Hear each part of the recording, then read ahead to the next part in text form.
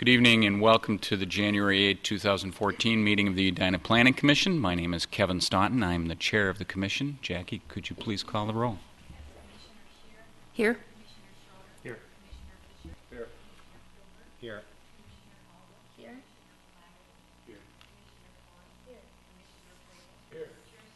Here. Thank you, Jackie. Next on the agenda is approval of the meeting agenda. Are there any additions or modifications to the meeting agenda? Seeing none, I would take a motion to approve.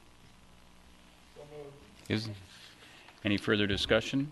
All in favor say aye. Aye. Opposed, same sign. The meeting agenda is approved. Next up is the approval of the consent agenda. The only item on the consent agenda this evening is the minutes of the regular meeting of the Edina Planning Commission from December 11, 2013. Are there any modifications to the minutes from the December 11 meeting? Seeing none, I would take a motion to approve the consent agenda. Further discussion? Hearing none, all in favor say aye. Aye. Opposed, same sign. The consent agenda is approved. Next up is community comment. This is the portion of the meeting dedicated to members of the community who would like to comment on items that are not on this evening's agenda. And so if anyone in the audience has something they'd like to share with us that's not on the agenda, this would be the time to come forward. Any takers? Looks like everybody's here for items on the agenda. So seeing no rush of people to community comment, I will take a motion to close community comment. So moved. In a second. Second. Further discussion? All in favor say aye. Aye. Opposed, same sign. Community comment is closed. Next up is public hearings. We have one item on the agenda for public hearings this evening. It is a variance for Devin George, 6600 Interlochen Boulevard, Edina, Minnesota. Chris, you'll take the lead on this? Thank you.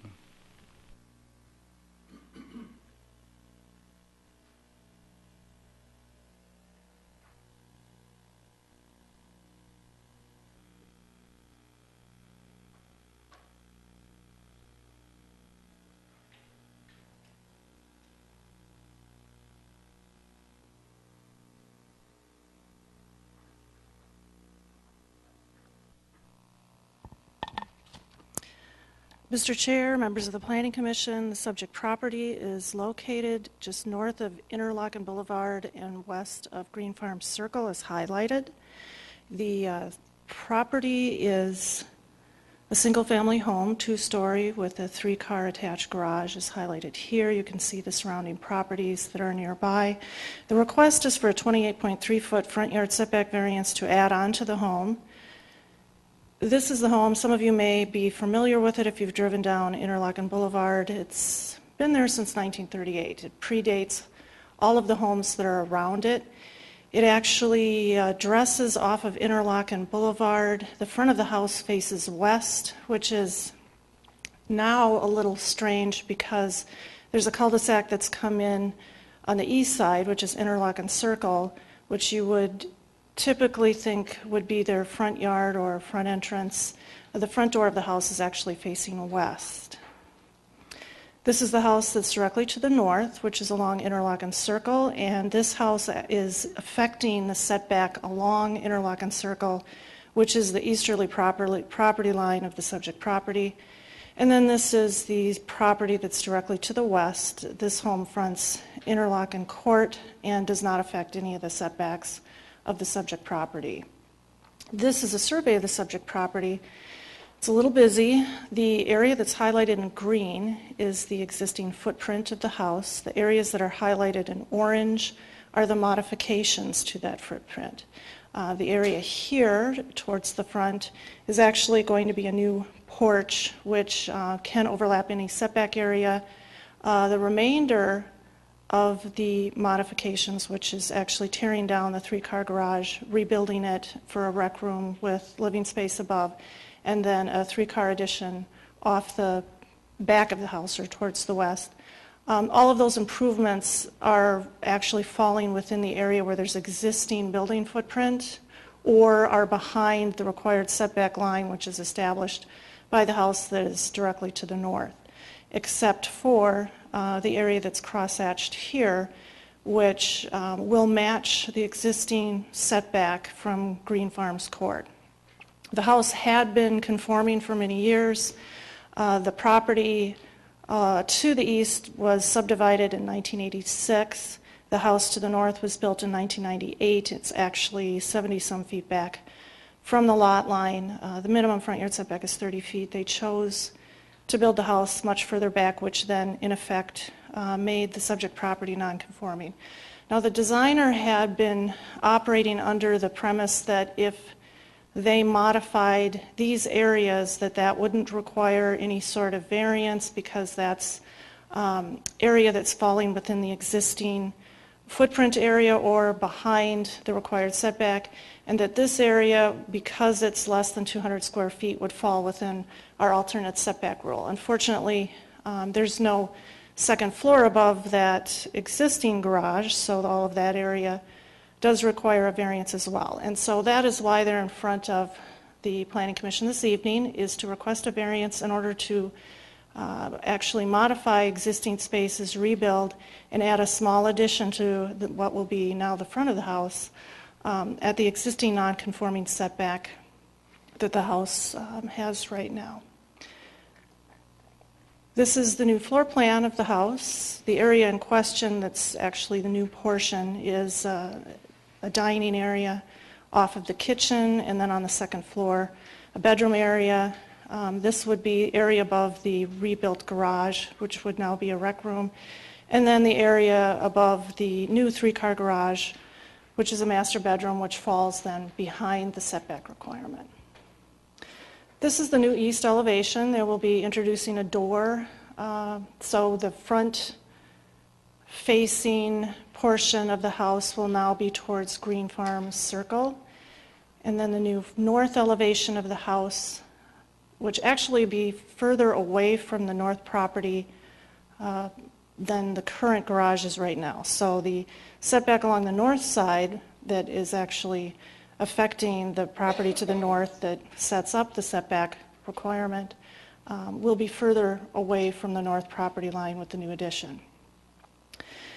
This is the new westerly elevation, which currently is the front of the house, which will now be more or less the back elevation. And then a new south elevation with the garage doors facing Interlaken directly off of, loading directly off of Interlaken. Here's a photograph of the house as it exists today, a west elevation of the house. It's facing west, and then east elevation, and another east elevation of the house as it exists today. What will happen is the porch will be rebuilt. There'll be a new front entry porch with a new doorway, new dining area, informal dining area, living space above, and then the garage area and master bedroom behind. There have been no permits issued on this property, with the exception of some permits associated with the old septic system. So the house is in dire need of attention, and that is exactly what the new property owner intends to do. I was a little surprised that they're going to be adding on to the house. It was certainly a candidate for removal. It is in pretty poor shape. Staff does believe that there are extenuating circumstances that would support a variance request, that the circumstances are unique to the property and not self-imposed. Obviously, the house was conforming for many years. It was built in 1938 as a result of the subdivision that came in on the east side and the location of the house to the north. They are now subjected to this front yard setback that cuts through the existing home. Staff does support the request. Approval of the variance should be subject to the conditions that the home must be constructed per the proposed plans, date stamped December 20th, 2013. And with that, I will stop and answer any questions you may have. Thank you, Chris. Any questions for Ms. Acker?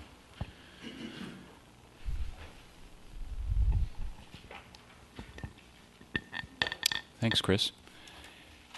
Would the applicant like to come up and say a few words about the project?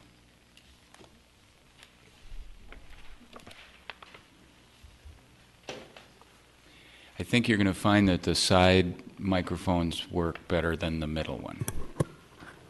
Hello, everyone. I'm Devin George, and I Welcome, am Mr. the George. owner of this home, and I plan to remodel it. The bones of the building of the home is in very good condition.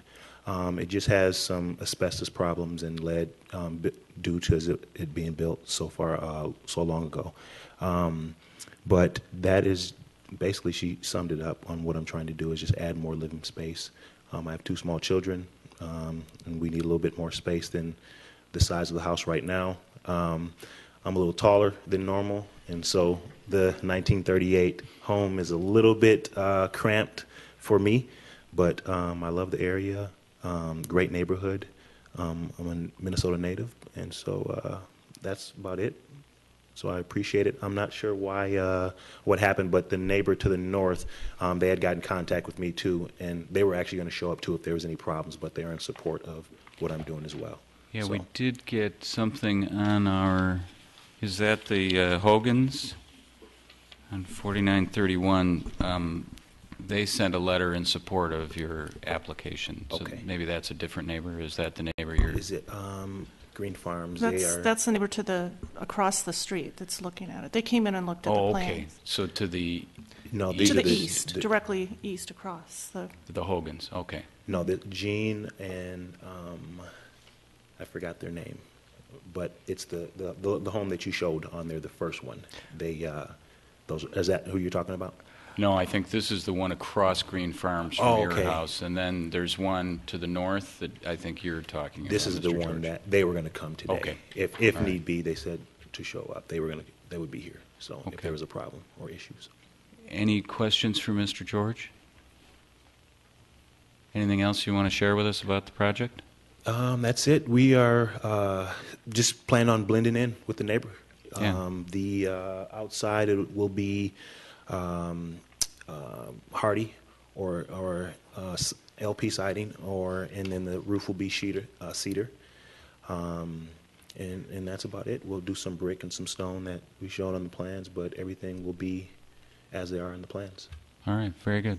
That's about it. Thank you. Thank you.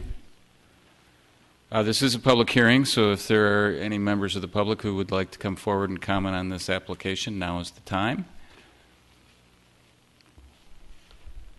Seeing no rush to the podium, I'd take a motion to close the public hearing. So moved. Is there further discussion? Hearing none, all in favor say aye. Aye, opposed same sign. All right, we'll bring the discussion up to the Planning Commission. Comments or discussion on this application? It's a slow to warm up crowd tonight. Commissioner Grable. Well, this is one of those situations where something that has happened long since the house was built creates an issue for the applicant, and seems to me that the request is certainly justified. Commissioner Scherer. I'd also like to add that I'm thrilled it's not a tear down. I'm thrilled you're blending in with the neighborhood and working to enhance the home to meet your needs. That pleases me a lot, and I appreciate your effort and applaud your effort in that regard.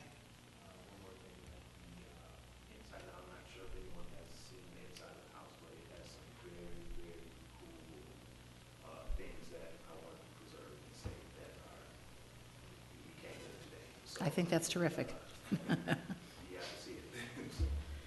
So I'm in favor of it. I think the existing conditions would warrant voting in favor of this.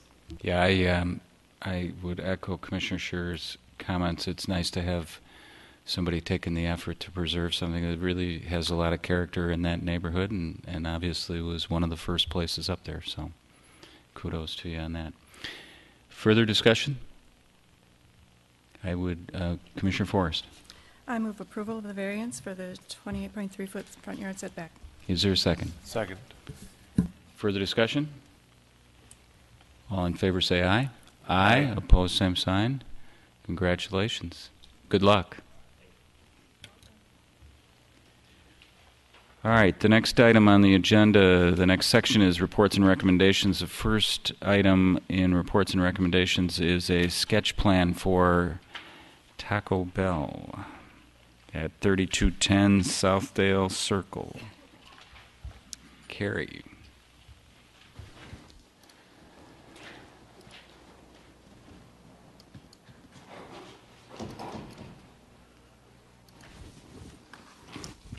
Thank you, Chair, members of the Commission. Before you, as mentioned, is a sketch plan review where the Planning Commission is asked to make non-binding comments on an application that will be coming in the near future. What they'll be proposing here is tear down the existing building, build a new one, and so they would come forward at a later date with a site plan application with some variances, and we'll go through those here in a second. So this property is located just south of 66th Street on the east side of York, near Southdale. This is an aerial shot of the existing Taco Bell store, just north of the McDonald's. As you can see, there is a drive-through in the back of the building that faces single-family residential homes here to the east.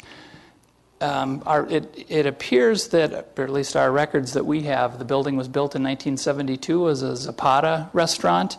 In 1985, when it was a Zantigo restaurant, they received a variance to expand the parking spaces, and the variance that they received was for a 3-foot setback to match the existing. So when the original building was built, there's no record of a review, so it was a non-conforming use, so they were expanding that non-conformity. The proposal before you is to tear down that existing building and build a new Taco Bell. Some renderings here I'll let the applicant go through in a little more detail, but it would be an EFIS-type construction with some masonry and metal accent panels. The restaurant itself would be slightly smaller than the existing restaurant. So this is a footprint that has been laid over the existing structure. So you can see it's a square building now, and it would be more rectangular shaped. They are proposing to maintain that same pattern for the drive-through around the building, and generally the same area for parking. They would eliminate this row of parking in the back. So the red dashed line indicates the required setbacks of 35 feet. So the building itself would extend into the required setback where they would seek a variance. The parking setback requirement is 10 feet. They're proposing 4 feet here. And again, the existing condition is a 3-foot setback. It would be landscaped around the perimeter, and they've shown enough overstory trees that would conform to our code. So just to quickly show you the the proposed building versus our zoning district standards. So again, that front yard setback variance would be needed for an 18-foot setback. The parking aisle setback of 4 feet. The number of parking stalls they're proposing here is 16 based on the number of seats that they're anticipating. They would need 19, so they're a little bit short there. Variance would be required. So we'd require a parking study to verify that, or take a look at proof of parking potentially. And lastly, our code requires any menu board or audio system. Code states that it can't face a single-family residential area, or it can't be located on the side of a building that faces residential property. And as we indicated, the existing condition faces that residential property to the east. What they're doing to try to address that is angle the PA system to face toward the south, this location here. But nonetheless, it is still located on that side of the building, so it would require a variance. So with that, I can stop and answer any questions that you may have. The applicant is here, and we'll have a presentation as well. Thank you, Carrie. Questions for Mr. T. Commissioner Grable. Carrie, 2 questions. One, I gather that the houses that are behind are within the city of Edina. Does the property, the city boundary go down the middle of the street? Correct. Okay. And then the second question, could you go to the picture about the parking setback? I'm having trouble understanding what is required there. So along the side lot lines, a 10-foot setback is required. So a green space separation between the lot line and the parking stalls requires a 10-foot setback. They're proposing a 4-foot setback. So if they were to comply with the ordinance, then the parking stalls would have to be on the north side of that 10-foot dotted line, is that right? That's correct. But the property next door is the McDonald's, and there's parking all along that side. Correct. Commissioner Forrest, and then Commissioner Scheer. A couple questions. One is, I'm having trouble finding 16 spaces indicated on the plan here. I'm only counting 14, so I'm missing something somewhere.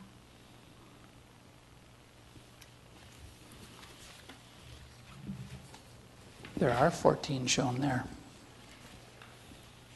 And then my other question was, in the table that you provided, you said that on the east side that there's a 20-foot setback requirement that they comply with, but on the drawings it looks like it's indicated as 18 feet between the drive aisle and you can see it right above that arrow thing. And it's the same on the other drawings as well. The 18 feet here is just indicating the drive aisle. The 15-foot setback this is the lot line right here. Okay. So there's 15 feet between the lot line and the paved surface here. Okay, so the 20 feet that you have there, where is that measured from then? The 20-foot requirement, that's in the front. So that would be right here. From a front lot line or a street right-of-way line, a 20-foot setback is required. So that's this distance here. Okay, because here it says east is 20 feet, so maybe those got reversed? That's quite possible. Okay, and west is 10 feet, so the 10 feet would be on the rear lot line? Correct. Okay, thanks. So just to go through what Commissioner Forrest had identified, there's along the south lot line, there's 10 spaces, and then 4 along the north lot line. Right. And we don't know where the other 2 are, so we can ask the applicant when they come forward. Commissioner Scheer. Carrie, I just want to clarify a few things about the audio system. Leaving this drawing up that you have, show me where the audio system is proposed now to be located. I believe it's right. Maybe this graphic shows it a little The better. box adjacent to car number 4? Yes, it would be right here. So it's, and show me where the houses are? Right here. So it's angled. It's partly It's against angled. the McDonald parking lot and partly towards the houses. Correct.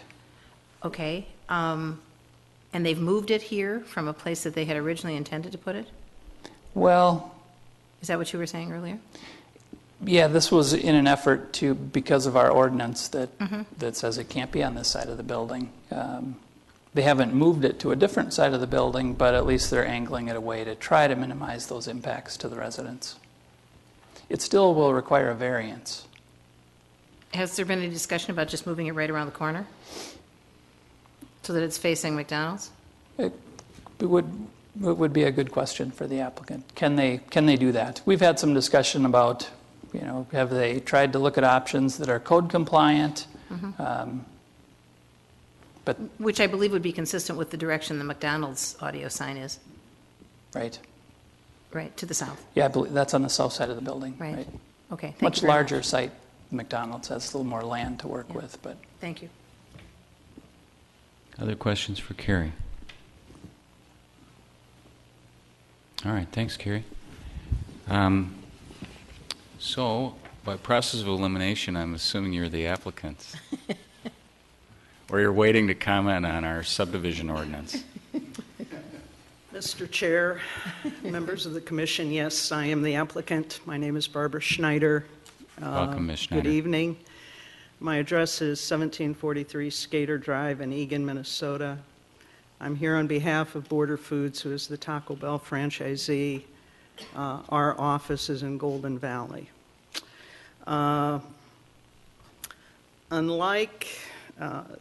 This is a very old restaurant, and we'd really like to modernize the restaurant. We think that would be in the spirit and keeping with the city of Edina. Hopefully the Edina residents would be supportive of that as well. If I could start with the last question first, Mr. Chair, and answer that about the location of Sure. the menu board. Mr. Chair, Commissioner, the menu board is currently located directly in back of the building. It is 100% facing the fence that is along the property line at this point. Our effort to relocate it, there were some decisions in the design element that we had to kind of work on. And I understand that variances are never really acceptable to anyone, but although I have never heard from the neighbors directly behind us with any sort of complaint, I wanted to try to get the building as far forward as I possibly could, knowing that that would encroach on the setback. And if you look at the buildable area of the parcel, we probably have less than 25% of the current parcel to work with to jockey everything that we need. And so I tried to prioritize, in deference to the neighbors, to the residential neighbors, not my commercial neighbors, that moving forward was something that I could do, which would allow us then to build some additional landscaping buffer in the back to mitigate noise. We did talk about placing the audio portion and the menu board more on what would be the south side of the building, right around the corner. But I want to make sure that we meet the fire code with the roof access ladder and those types of things there. We do believe that we can angle the board, and we do believe that the majority of the board and the audio system would face our commercial neighbors, and we tried to demonstrate that on our drawing that we've given you today. So that was the first question. Thank you. On the second question, Mr. Chair, where are the other two parking places? It would appear that our brains are frozen and that there are only 14, and I apologize for that. That's why there's 9 of us here. Only one of us got it. There's a lot of hoo-ha going on in the site plan here, and when you get so much, you sometimes lose a little bit of it. So does that mean you're going to go with 14 instead of 19, or are you going to try and figure out how to get to 16 instead of 19? We would go back again and look and see what we can do. My guess is that it's probably really 14 as I'm standing in front of you this evening.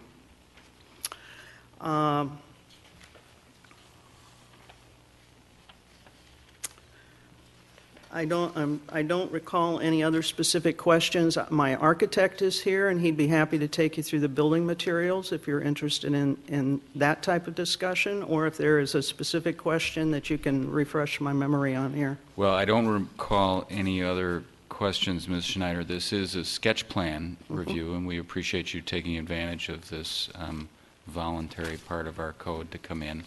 What we really try to do in this is have a back and forth at a place where you aren't so wedded to your design that you can't Sure. that you can't make some changes, and so that's kind of the spirit of our sketch plan process. And with that, I'd ask if there's any questions or comments from the Commission for Ms. Schneider on this. Commissioner Fisher. I would just like to understand a little bit what's happening in the taco business in terms of this strikes me as really interesting. You know, not that long ago we approved a Starbucks, which is about this shape, and it's about the cars moving around the building. And is that where it's going? I mean, the fact that you're not concerned about parking spaces, which I think 10 years ago we would have been talking about parking spaces more than the drive-through. So what's happening there? Is that what everyone does? They just drive around and pick it up? And Mr. Chair, Commissioner, drive-through convenience is very important to the service industry, and part of it is land availability. Part of it is just the convenience and in weather conditions like we had the last few days, which are certainly extreme. But somehow moms taking their kids out of the cars, everybody feels safer in their vehicles now. And it does represent a large portion of the QSR business, whether it be Starbucks, coffee. I can't speak to them, but certainly in our business, convenience, car convenience is very important.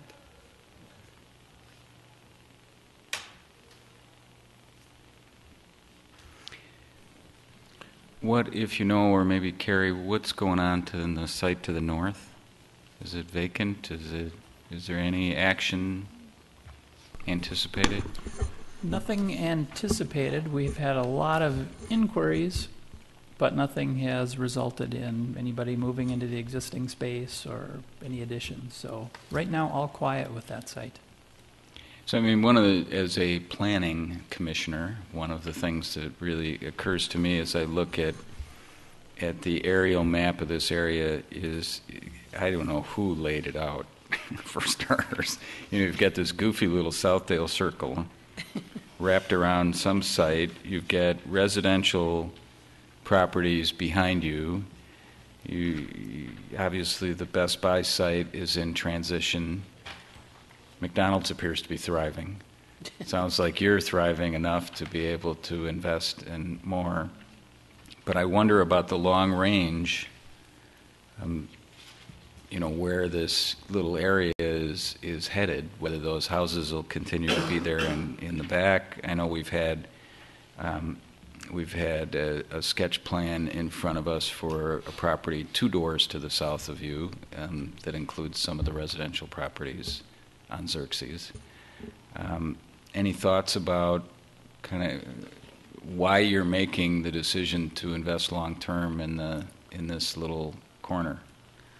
Mr. Chair, Commissioners, I received a call probably 18 months ago or so about the Best Buy parcel being redeveloped, and would we be interested in participation if there was something that changed.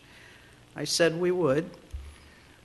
I followed up on the call several times. I never received any sort of definite response back. And I guess we're to the point that we feel that time marches on, and Sure. we'd like to move ahead with our business, and So if there was going to be... we're uncertain of the future. Sure. We're trying to control, sir, what we can control. Fair enough. I mean, if there's going to be a big transition, it sounds like you might have had an open mind about that, but there's a time when you got to move on. Okay. Other questions or comments? Commissioner Grable. Excuse me.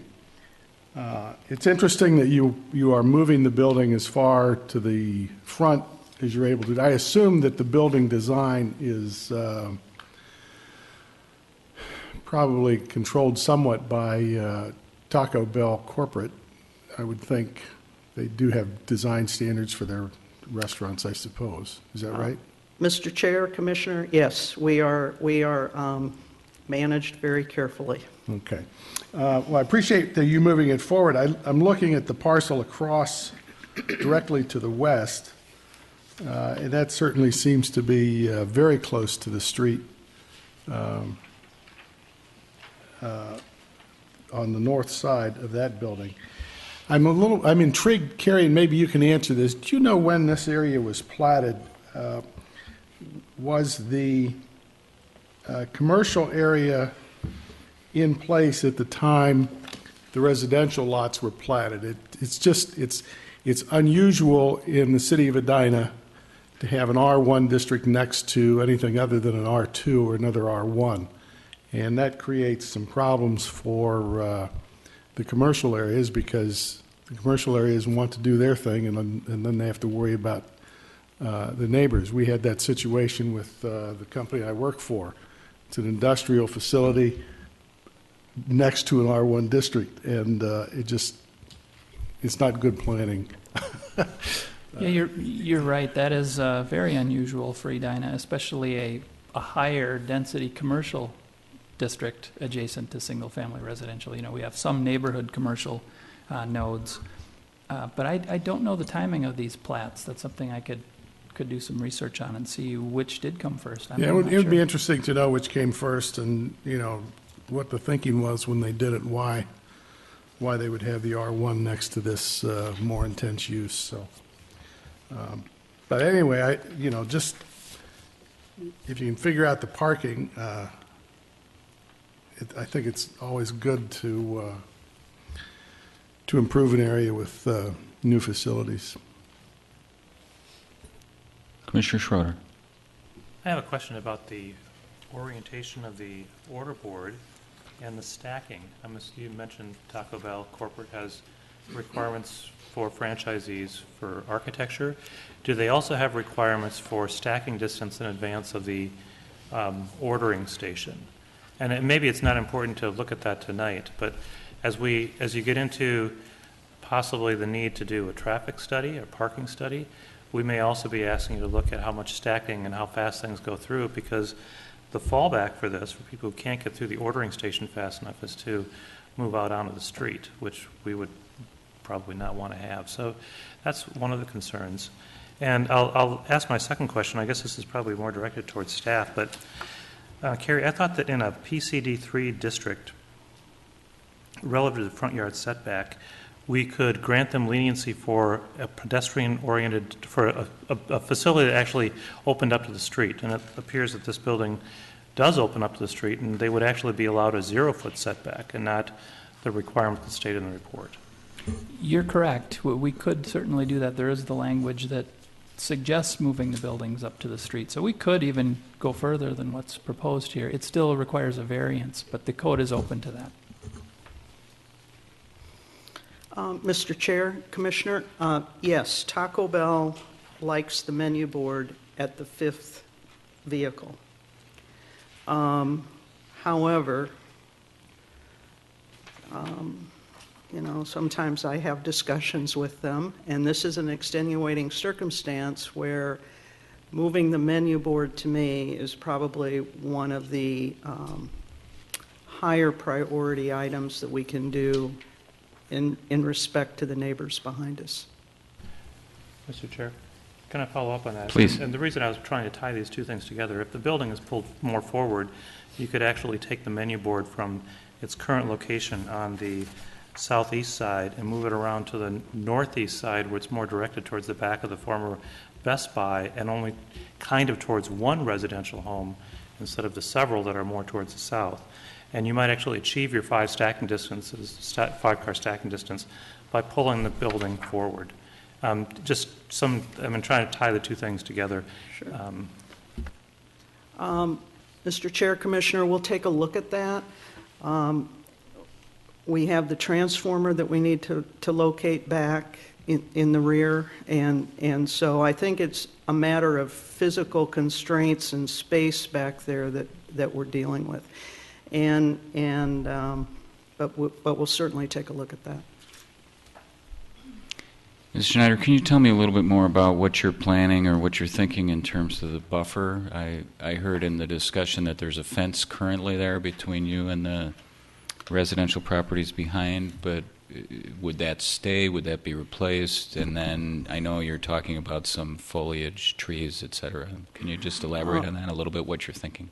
Mr. Chair, Commissioners, the fence would stay. There is enough room for us to put some large spruce trees, which I think can become pretty dense, to create some buffer back there. There's a fairly steep drop-off at the back property line right now, but I'm confident that our civil engineer looked at that and he thought that could be filled in so that we could accomplish the landscaping. Drop off on your property? Drop off on our side. Okay. Drop off on ours. As I recall, there are trees, but they are deciduous trees as opposed to a spruce dense tree, and I believe the majority of them are on the resident side of the property line, on their property. So then the one other thing that I'm thinking about is just this whole traffic with this Southdale Circle, because that's a right in, right out, right? I mean, you can't take a left turn onto York off there, can you? Mr. Chair, and it was dark this evening and the mind's a little fuzzy tonight, but I do believe that if you use the southwest side of the horseshoe, that you can make a left turn, I think, out on York. Wow. I think. Because I just drove by there tonight, too. Yeah, coming from the south, and wow. Yeah. If you can, I'm not sure you'd want to. That is correct. I mean, the circle does function as mostly a right Mostly in, right out. So when your customers, I mean, you got to be coming from the south to get to your business. Mr. Chair, that's correct. So if you want a taco and you're going west on, You can left in. oh, can you left in? South on York, you can left turn in on the, But you can come in from either direction. oh, okay. So you can, So you can come in. if you're off going of down, you're York. going east on 66 and you get a sudden hankering, you can take a right on York and a left into Southdale Circle and get there. There's a left turn access there that takes you into Southdale Circle. Oh, you're right. Now that you mention, all right, I remember that. All right. Thank you, Mr. Chair, for refreshing my memory. Well, it's just a tough. It's a tough little I know traffic area. when I used to patronize the Best Buy, if you got yourself turned around the wrong way, you had to go all the way around the block to get back there. So, other questions or comments, Commissioner Forrest? So you're looking at an entry door on the front of the building as well as on the south side, is that? I'm sorry, ma'am, could you? The entry doors, are they on the south side and the front of the building on the west, or? The entry door is placed on the, let me get my directions, there's one on the entry on the south side of the building, and there can be one on the west side of the building, depending upon what city code is. Yeah, that's what I said. Okay, I guess, since it's a sketch plan review, I'll just talk about things that we've been concerned about in the past. We've had commissioners who've been concerned about the idling of cars in drive-through lanes that are adjacent to residential areas. It has been a concern in the past. I mean, this is not a new situation, though, for this property either. I will grant that. And where's my notes? There was one other thing.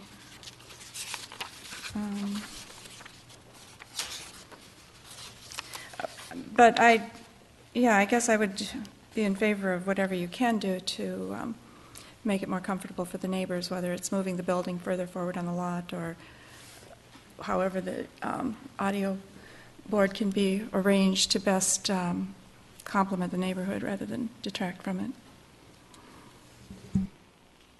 Commissioner Platter?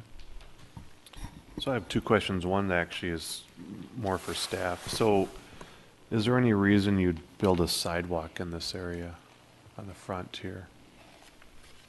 I mean, would you ever have a chance of going anywhere with it, or? I suppose it depends what happens to that property to the north. Yeah, I mean, big push to have sidewalks where we can, and we're going to have some orphans for a while.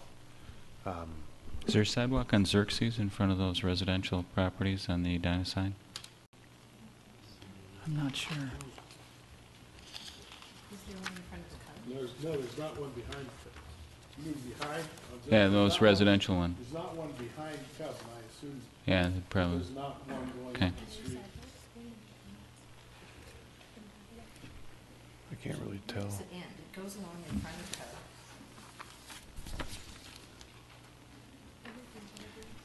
Yeah, I'm not, there's no sidewalks shown on that area that's provided in the packet, so where that ends, I'm not sure.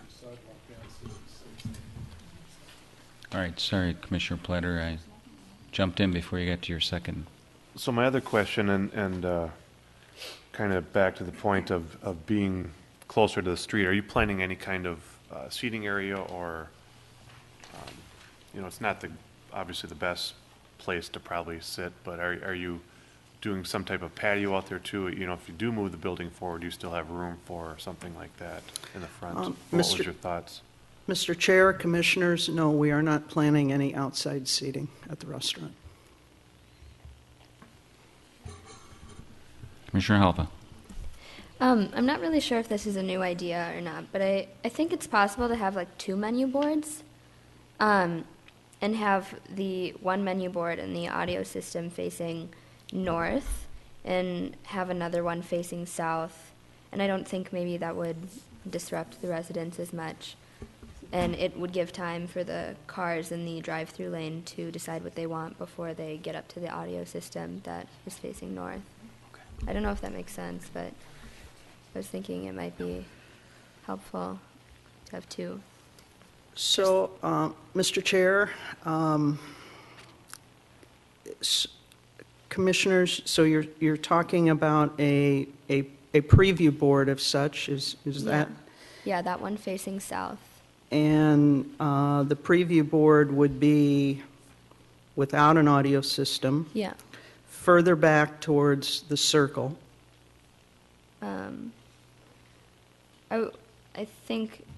I was thinking more where it is. Yeah, where, like the preview board, where you're thinking it would be right now. And then the audio system with the actual menu board on the northeast side, facing where the Best Buy used to be. So on both corners. Mm-hmm. Where you're thinking where the transformer is, shown on page A7? It's right here. Oh, yeah. Yeah. Yes. Mm-hmm. Okay. Yeah.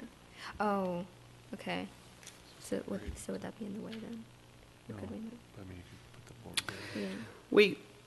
Mr. Chair, we can certainly take a look at that, but we're getting tight on that corner. And the other piece that you have to kind of keep in mind is we need to make sure that the radiuses are comfortable enough for turning movements so that they're not hitting the building, although every year we seem to have about 4 or 5 buildings that get a little tagged. Clipped. Well, I think you're detecting a theme here on the menu board, and it sounds like you've been on the issue to start with. Anything we can do to get especially the sound and the light kind of pointed away from the residential area is a winner. Sure. And however creative, you've heard some good ideas from folks about different ways to maybe think about that. We'll see how creative we can be. Okay. Commissioner Scherer. I don't know exactly how all my fellow commissioners will weigh in on this, but I would volunteer that with regard to the proposed variances on the parking, on the particularly both the north and south side, the 4 feet, I personally, given that you've been in an existing 3 feet, given where the McDonald's parking is, that's a non-issue to me. I would grant that in an instant. I wouldn't worry about that. I'm a little less clear about the parking habits of your customers and whether 14 slots will be adequate. And that would be something, in your next presentation for there to be a little more analysis of, I think, to make us comfortable with that question, the 14 versus 19. We have talked periodically from this podium about the fact that our current code can cause over-parking requirements, too many spaces to be held. So I wouldn't want to hold you to that. And as Commissioner Fisher was discussing earlier, if the current trend is that you've got much heavier volume in drive-through as opposed to people parking or coming into your restaurant, using you as a sit-down restaurant, those are things that I'm sure you've done marketing studies on, and I'm sure that's something we'll want to hear about in a final presentation so that we can become comfortable with the 14-slot request. Mr. Chair, can I ask a question? Please. What would the commission think about keeping the existing parking the way it is?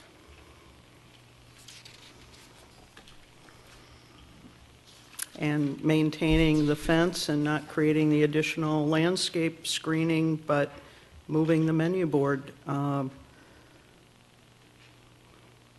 further around the corner. So if I move on picture A7, if I move the menu board to the right of the word service entry and kept the parking the way it is on this overhead that you see, how would the commission feel about that? And would you have to move the building further forward? Because it looks like you might have trouble accessing the spaces that are adjacent to the residential properties on the east. Well, we would be, Yeah. It just looks a little tight. I suppose you'd have to engineer how much space you need there. Code-wise, we need 14 feet through there. Okay. Commissioner Schroeder. The question we're wrestling with is, to begin with, is 19 spaces even the correct amount of parking spaces that we need here? Right. Our code was probably created a long time ago. Right. And I contend that for a use like this, if somebody comes here and can't find a parking space and they're looking for fast food, they're going to just keep driving till they find another one, maybe right to the south. They're not going to be trying to find a parking space on the street.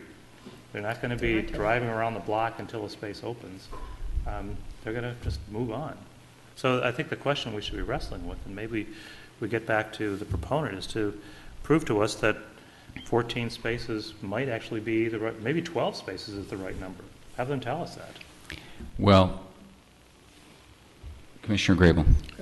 I agree with Commissioner Schroeder. See, we do agree every now and then. It's twice this year, I think. I agree with that. And as far as your question, I would rather see, convince us that 14 is enough and do the spruce trees along the back and do the buffer. I think that's a better solution than filling up a space with parking spaces. Well, and generally our interest in making sure there's enough off-street parking is that you're not going somewhere else to park. And so, especially in a mixed neighborhood, we'd worry about parking in the residential portion of the neighborhood. Well, they're not going to be able to get there from here. And I think Commissioner Schroeder makes a good point about they're not likely to stay if they can't find parking or find drive-through space. And I've always thought that the stakes are much higher for the business than they are for the city. I mean, you don't want to underpark it. That's customers who could potentially go away. So you've certainly got an interest in making sure you have the right number of spaces. Mr. Teague. Could I answer the sidewalk question? We've done some Google Earth here, and I've got some answers. Excellent. The miracles of modern technology.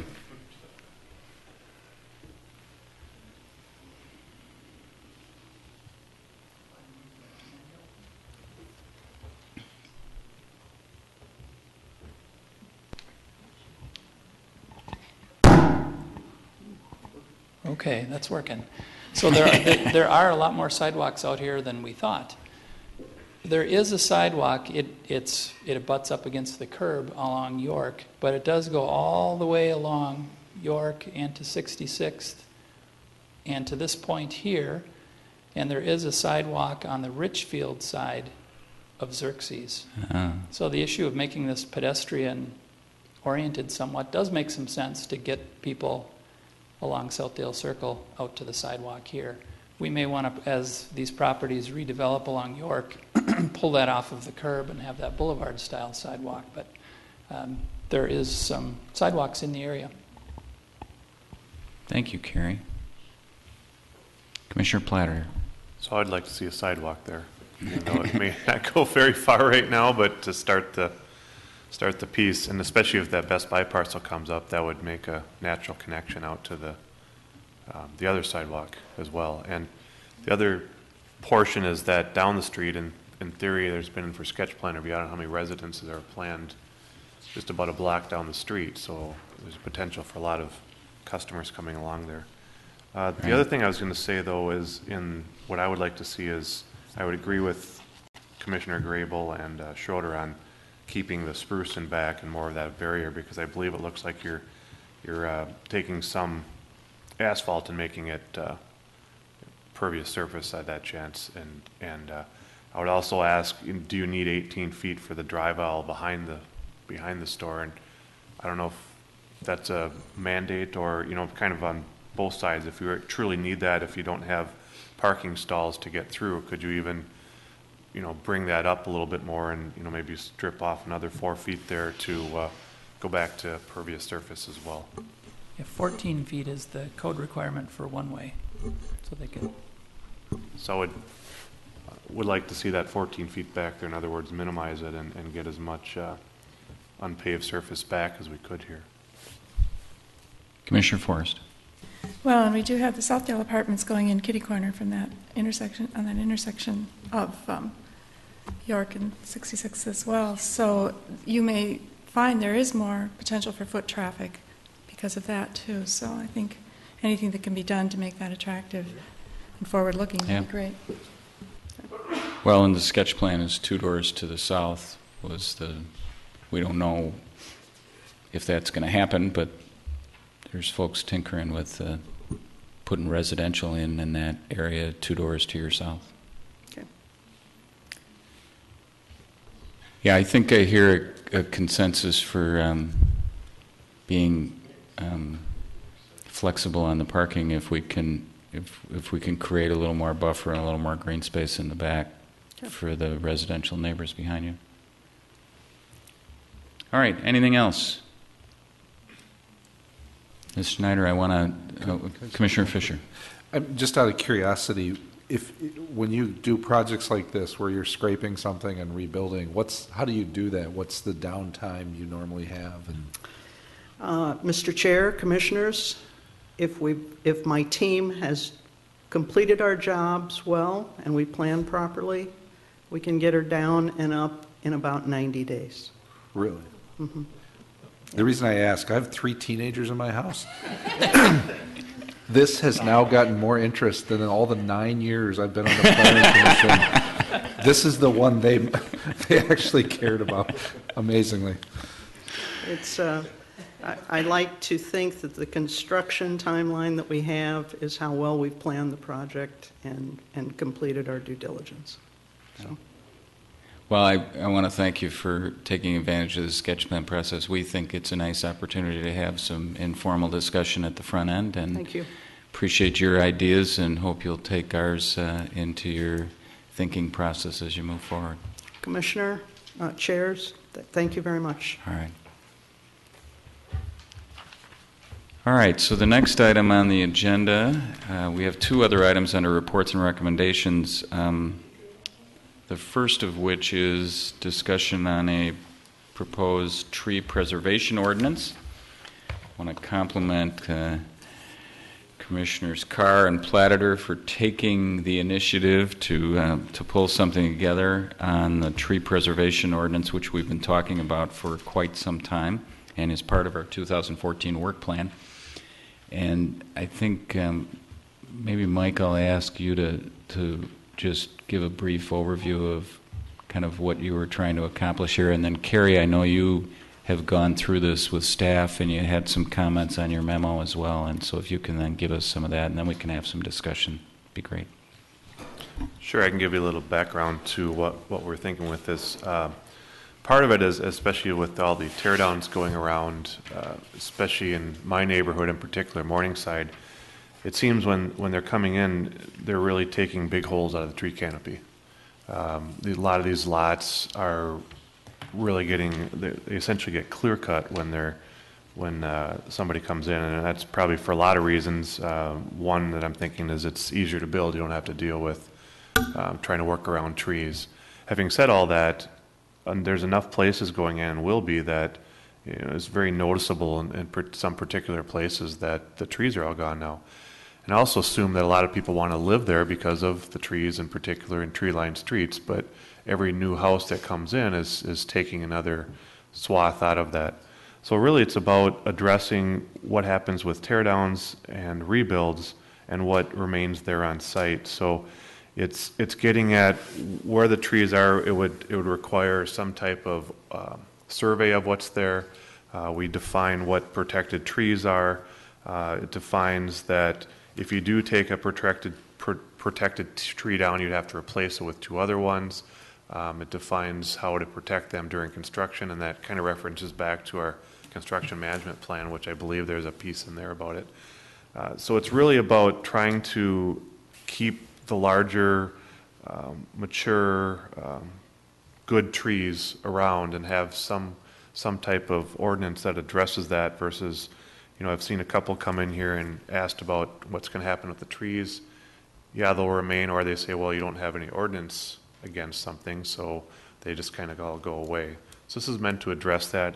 I'm sure there's opportunities within this. It's not going to maybe address as much as some people want, but it is a start and is a way to start addressing this issue for all these tear downs that go on. So that's kind of the genesis behind it, and I'm certainly open to any questions or comments as we go through this.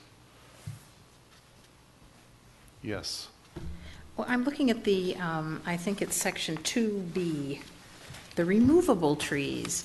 How did we arrive at the definition of which varieties would be viewed as removable trees?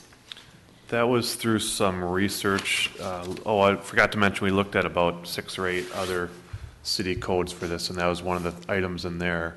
I also did some research with it was a state website just on how they define trees and what goes on. So it was all captured from those pieces. And so that's kind of the definitions. I actually would also bring forth a change to that, and essentially saying if it's not listed as a protected tree, that it would be a removable tree versus just listing these out. I mean, we would list them out, but in addition to that, it would say if it's not in the protected, it would be in the removable piece for that. Okay. I'm not an arborist, but there are a few varieties on the removable list that I can think of some pretty attractive large versions of those in my neighborhood that I wouldn't want just hacked down. Yeah, so and I don't know. that's part of the discussion. So it was really meant it was meant around trees that have a tendency to either not survive or be much shorter lifespan. Well, not necessarily shorter lifespan, but trees that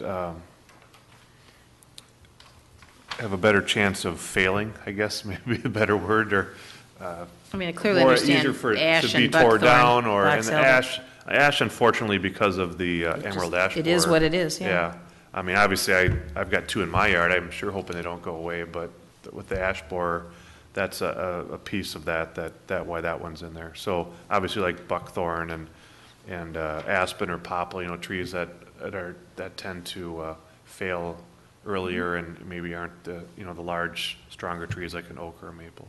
Okay, just curious how we arrived at the so varieties. that's how we got to that. Now, again, this is open for discussion. If you have a particular that you love cottonwoods, that's maybe something to look at. No, just trying to understand how we arrived at that selection. That's how.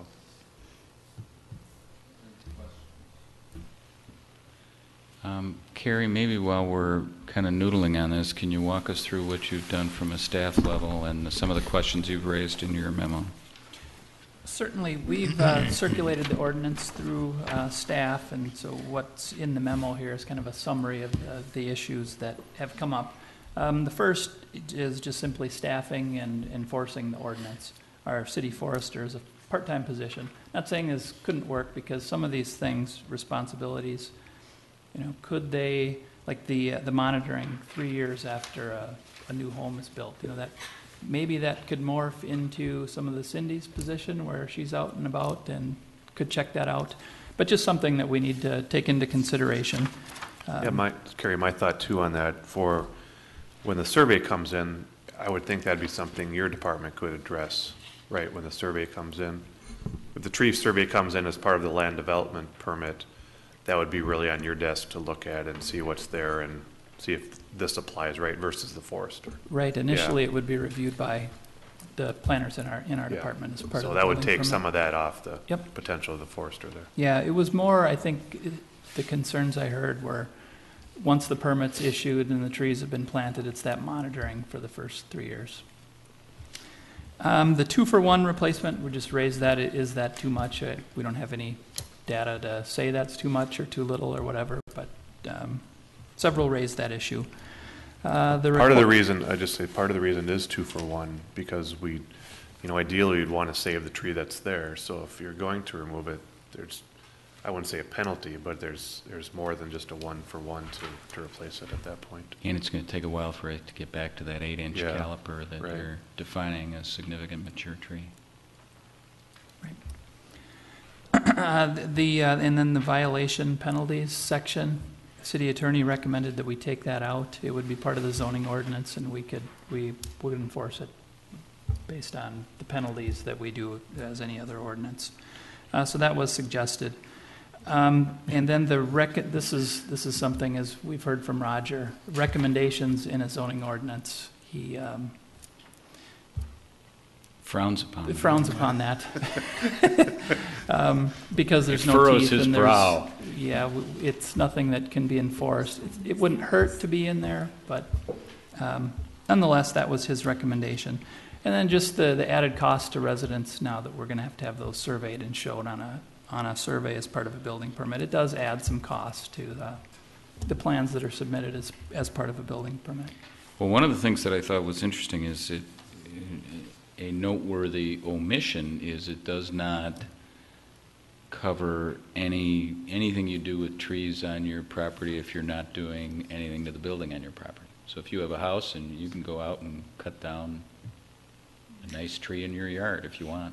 Right, and that was on purpose. I mean, that may be at some point where we want to go, but we didn't think that was, this is, I don't want to say baby steps, but this is something that would at least catch the new builds and things, however, with not necessarily going after the property rights on those other pieces as well. Yeah, and I think most of the time people want to keep trees if they're not doing something with the property that they have to get them out of the way for. So. Yeah. Well, I would also argue that there's a certain amount of peer pressure. When you're living there and you are surrounded by your neighbors, you're probably going to want to have a good reason to take down a tree. When you're a builder putting up a house and you're going to be gone, you don't really care as much what those people think about the trees that you just took down. And I also, especially some spec homes, I wonder if the new owners actually realize the trees that were taken down before, their house was built. If they like that it's clear cut, versus many that may be there before. Commissioner Grable. Commissioner Forrest and I were wondering, what are the penalties? It would be a violation of the ordinance, and we would require them to plant trees, as prescribed here, if it's going to be 2-for-1. So the city issues a mandatory injunction, and you must plant trees. I think you'd probably have to go get judicial assistance. We would, a violation of the zoning ordinance. We turn over to the city attorney. I guess you can pursue it either through criminal prosecution or through some civil injunctive relief. But I suppose the threat of it, you could say you got to plant them or we're going to go get an order to require you to plant them. I tend to agree with the city attorney that we shouldn't make this a criminal deal, but maybe a bigger financial penalty might be nice. Well, I think what he was... As opposed to having to go through a court process to require somebody to plant another tree. Well, I think what he was saying is we don't have the authority to levy fines against people. We can't. Construction management plan. Well, what we've done then is we've done the escrow, and then we've had them. So that, I suppose that's a potential, is we could include this within the escrow and then tap out of the escrow to plant the trees if people don't. Mm-hmm. Commissioner Forrest. Well, when I looked through this, and I think I saw a version where the lettering was a little bit different, but I'm really, really pleased that you've taken the time to do this, because we need to move on this. We've been talking about it for years. One thing was the definition of the significant tree. It would be nice to use the American Association of Nurserymen standard, where they define caliper in a certain way. And so that we're consistent with that. I think it's in there now, isn't it? That could be. Thank you. I saw an earlier version, thank you. Yeah, so I That's think, good. I think I got Okay. that added, well, for the diameter breast height measurement, I think Yeah. it's, Good. And, oh, No, go ahead. well then, the part about replacement trees be varied by species, it's kind of like, well, how many of one species can you have versus whatever. And a lot of this isn't necessarily a problem with it, but it's because, and that's a very good point, so that you don't have a whole row of the same tree dying out. But is it varied by considering what's already there, or is it, can you have 2 of one, 3 of another, or where does that limitation come in? And I'm not sure it's needs to be more closely defined. These are just things that hit my brain at the time. yeah, does it need to be, you know, people can, as long as they're within this, they should be able to do what they want. And then, is there anything specific about, I'll wrap up here. Is there anything specific about how these trees, mature trees, should be protected and whatever? Otherwise, we would want to work on an educational component for the city to have some kind of a handout or website or something to say, you know, this is how you protect a tree. Yeah, Or isn't there these- something in the construction management plan for protecting the trees? That's what I forgot to go back and look, but I remember seeing Yeah, I some. believe there is. So that's what I referenced in here, and maybe we Okay, need to good. go back and look at what really is there.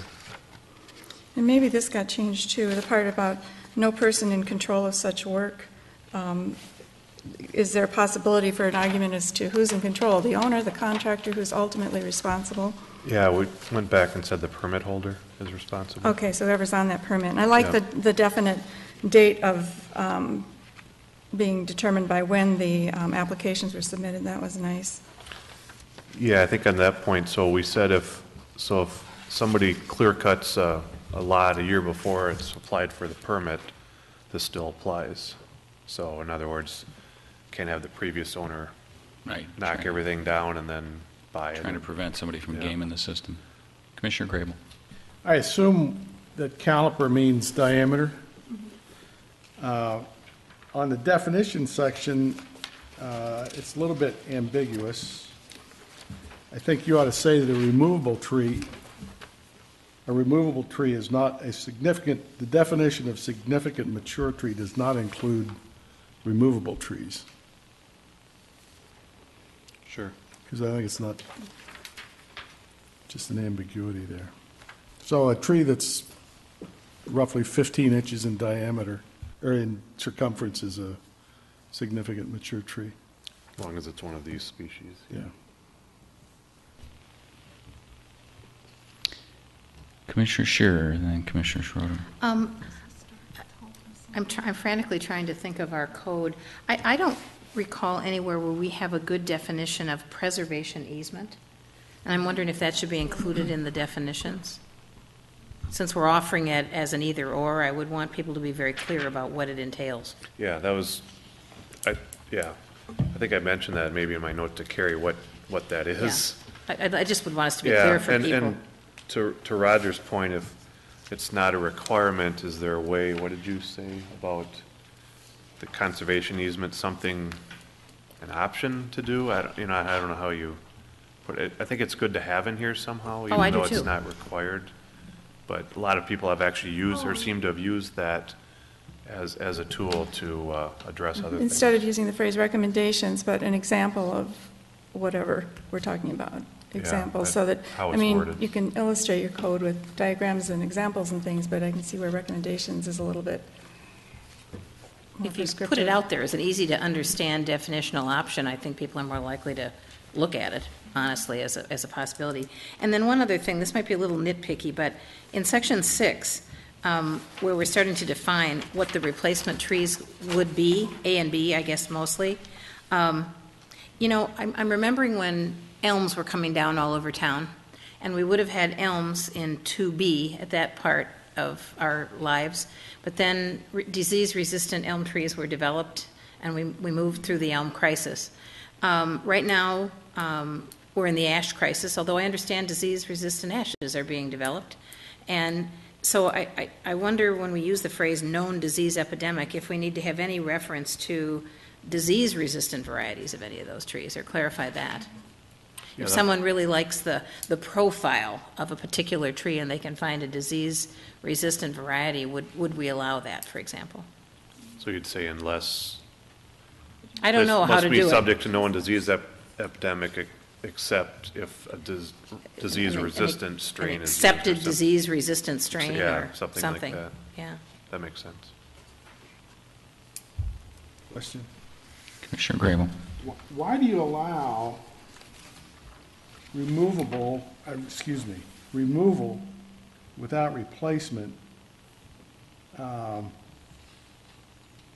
where the tree being removed is within 10 feet around the new building?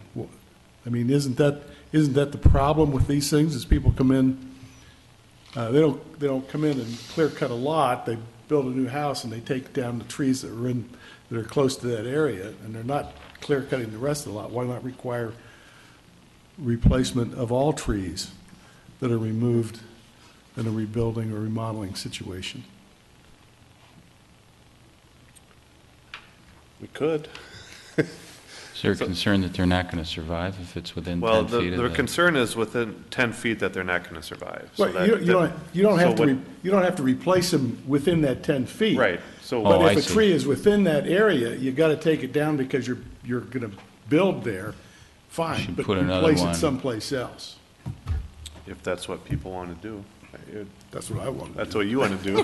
I'm not opposed to that, I just didn't quite go that far yet. Okay. So, I mean, that's certainly a option to look at. Commissioner Schroeder. I have a few comments, but first of all, I'm pleased we're at the point where we're actually considering this because we've talked about it for a long time, and it is a part of our comprehensive plan, if I recall. I'm just going to go through a few points. I think that there are additional significant trees that we could add to this list. This list focuses on native things. We leave out things like Scots pine or Austrian Yeah, pine, which are frequently planted and worthy trees, and just because they're introduced from other places doesn't mean we shouldn't be perpetuating them.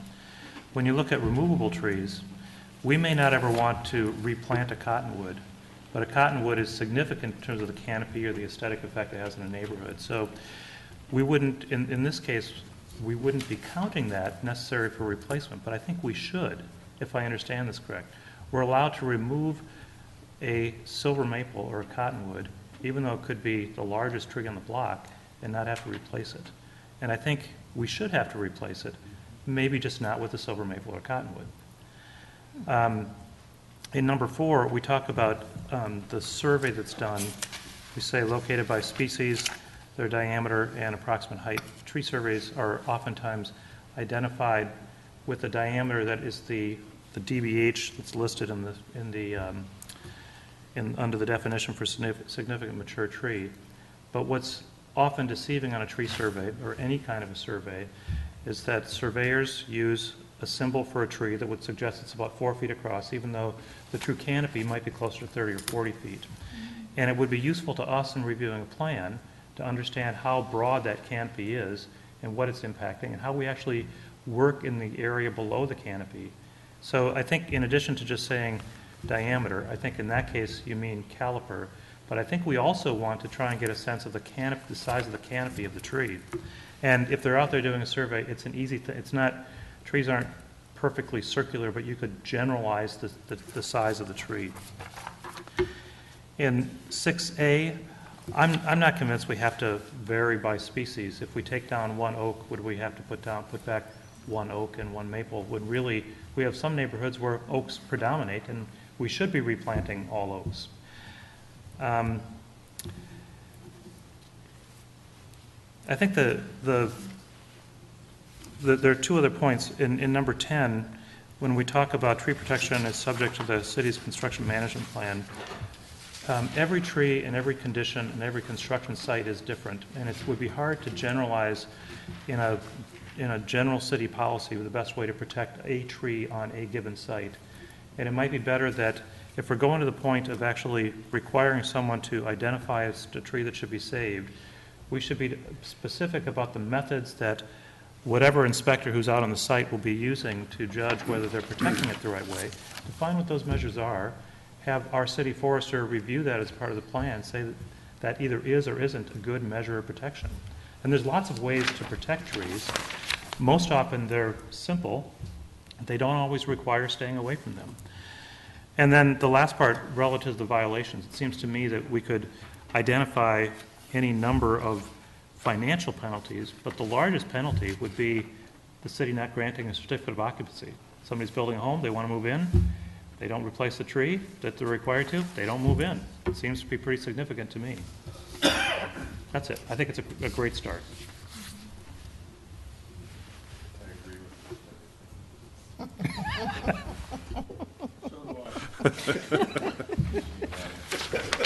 Seems to be It's your last meeting? You're trying to catch up for all those years. there's a rash of agreement breaking out here. So I'd say, so Carrie, does that, what stated here tonight, I have a couple comments I was going to send you too, but is that enough to? I was just going to ask if you've got a good running inventory of the outbreak of agreement here on various items. I've got a lot of it written down, but I always have the tape I can go back to and watch again. And then you had some other ones? Mike? Yeah, and actually, talking to somebody, I was thinking about replacing significant mature tree with just protected trees. To kind of make that a little simpler, possibly. So that was one of them, and then and we kind of talked about the removable tree. Just under removable tree, it's really any tree that's not called a protected tree. And however you want to word it, if you want to say you would need to replace some of those too, that's fine. And then, so that was the bigger ones that I had on here.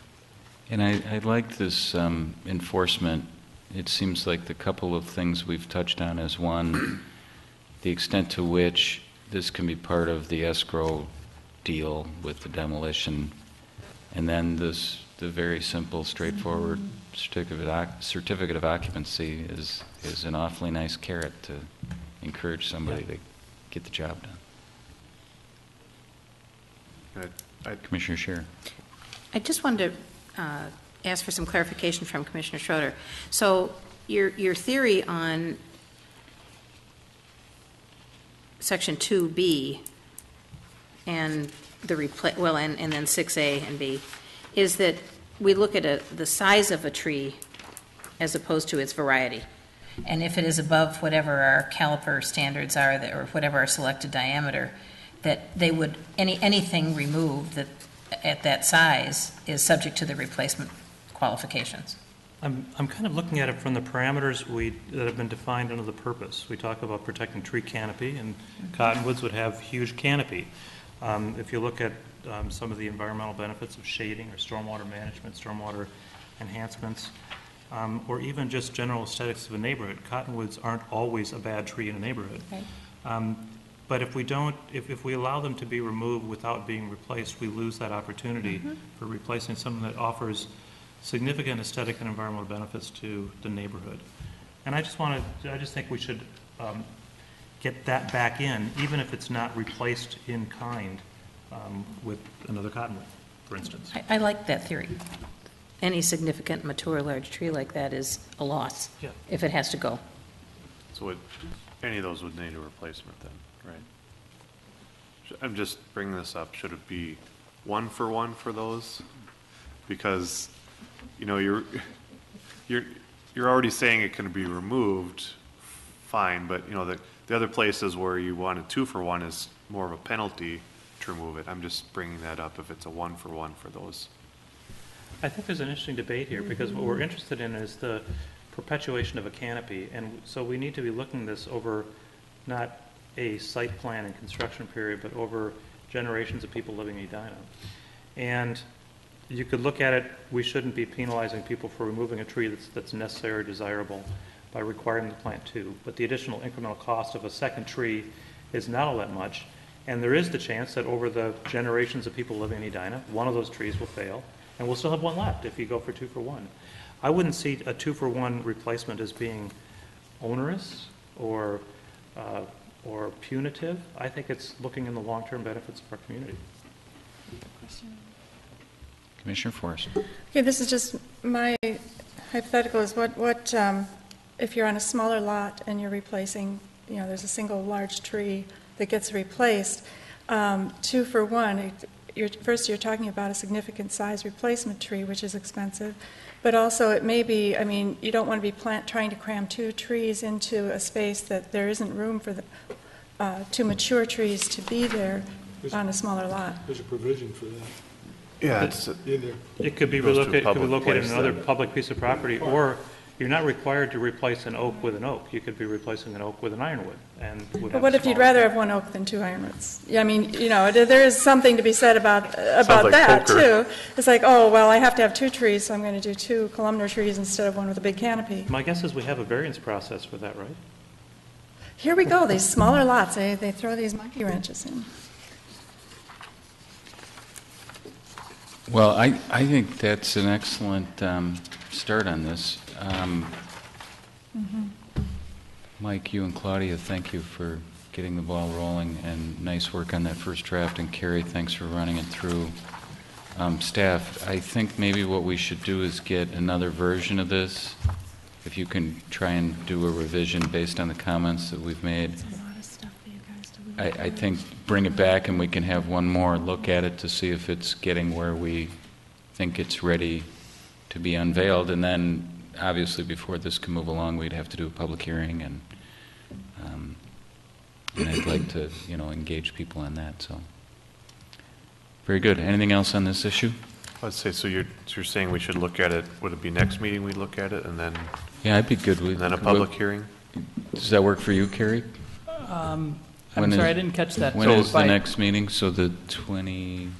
So this would be Second? updated at the next meeting, and then we'd have comments, and then the next meeting after that will be a public hearing on it. By statute, you don't have to hold a public hearing. We have on most zoning ordinance items, but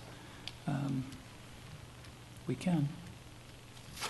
Well, do we, well, Oh, we don't have to have a public hearing. We have to, it has You to have go to through make the planning recommendation commission. on Right, it, right. okay.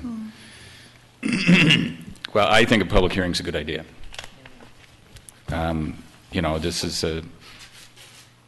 we think it's a good idea, but I'd like to hear if people have arguments for why they think it's not. And I also think, I think this is we're talking about an ordinance that is going to affect only properties where there are construction changes happening, demolition or construction. We're not going beyond that. But I just think it's smart of us to do a public hearing on it. Yeah, and before we do that, I'd like to get a good handle on the staffing impacts Okay. of this. I'd like to have that answered, So we know that answer. Is it reasonable to get us a revised version back at our meeting on the 22nd?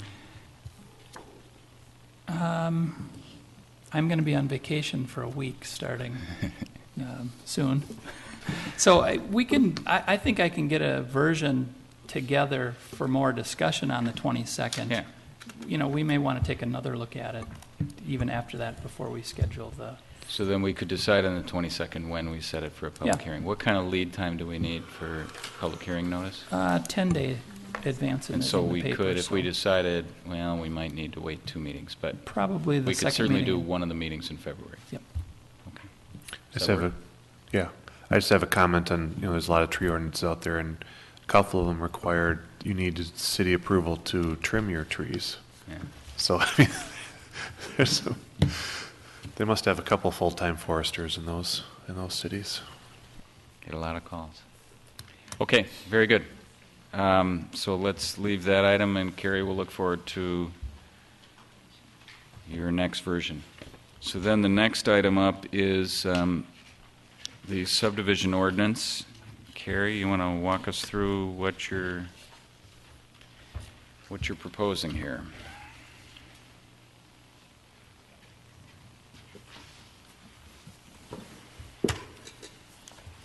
Okay, this one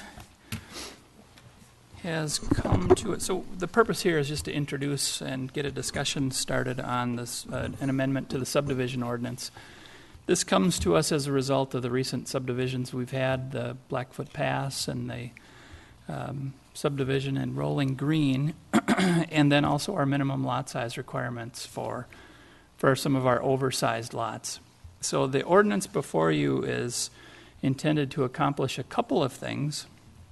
First is to get our standards in order in regard to subdivision. You recall that we struggled with the subjective criteria in granting a subdivision. So what's recommended here is to not eliminate that criteria, but shift it into the provisions that we can consider that criteria as part of a variance, neighborhood character, things like that. The city attorney has advised that we should take out of the subdivision ordinance the minimum lot size requirements, that belongs in the zoning. So the first part of this ordinance is kind of that housekeeping, shifting those standards around. And the second piece is trying to get a handle on the minimum lot size requirement. So I've offered, or just introducing to throw out for discussion, a couple of ways that we could go about the minimum lot size requirement. So as you know, currently the minimum lot size is established by the median of all properties within 500 feet of a subject property. So I've provided a couple of little different slants on that same provision. The first is, you recall the Blackfoot Pass, where we had a distinct different neighborhood or different plats just to the east of that. This is a diagram of the median that we looked at. You see the dashed line that circles the property in question. And to the east, we had those two plats that were very distinct from the subject property. So what if we drafted the ordinance to exclude completely separate plats, different from the original plat? And so I did an exercise in just comparing some of our recent subdivisions to find out what would have happened if that were the code requirement.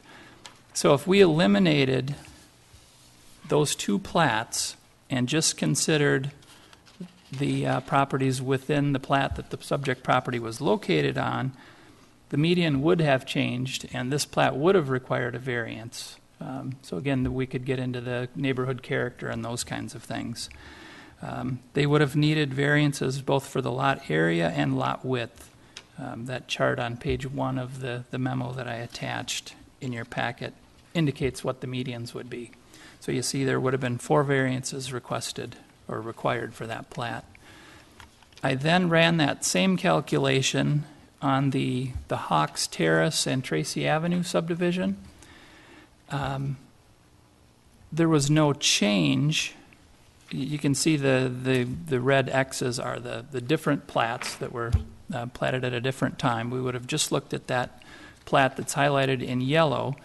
The minimum standards would have changed. The minimum lot size requirement would have been smaller, but they still would have required variances. So no change to that plat. With the Merrill Lane project, this was all platted under the Rolling Green subdivision, so there would not have been any change to that subdivision. The next option that I looked at was shrinking down the median to 250 feet. And again, I ran these same plats. So the circle got much smaller. You see the red X's indicate all the properties that would have been eliminated as part of the median calculation. So with the Blackfoot Pass subdivision, there would not have been a change. The properties still would have met the medians. And again, that's because of those plats to the right of the subject property, that some of those lots did abut that site, but they were quite a bit smaller, so there would have been no change if we reduced our median to 250 feet. The same was true for the Tracy Avenue plat. There would have been no change. And also no change in the Rolling Green subdivision as well. So I just throw those alternatives out for discussion and kind of along the same lines as the landscape ordinance, just open it up for discussion and we can proceed from there. Thanks, Kerry. Comments? Commissioner Forrest. Well, at first glance, and I'm not saying I won't come around as the discussion goes on, but my first impression is that I like the idea of considering whether or not a property is part of a neighborhood that, as it was platted originally or not, so that those things are clear during the process. So I kind of lean that way versus shrinking down to the 250 feet, or if it's an either or. And then I'm wondering if it would be helpful to have a clear definition of plat, because it's kind of a platted neighborhood. And are there properties that would not fall under that definition? I mean, under the way it's used right now, as not part of any platted neighborhood. Yeah, Roger, the city attorney, shared that same concern, just how can we clearly define that? So that is an issue that we would have to, if we go this route. Right, the example we had on Blackfoot Pass is easy to see because there's this straight line and you can tell it's very different, but it won't always look that easy.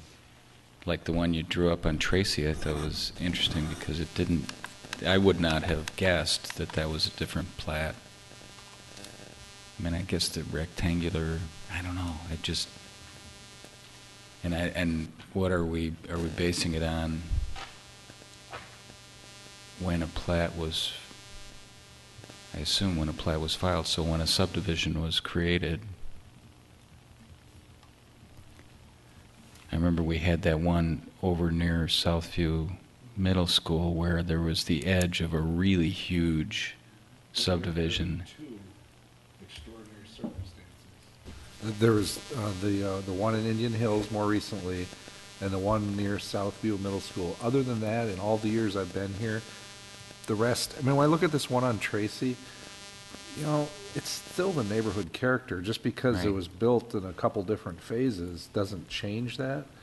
So that's the problem here of going just strictly on the plat thing. It's like most of the plats probably, you know, but we, you know, like the Indian Hills, it's so clear. A ridge, there's a physical ridge, there's a different time period, a different development style.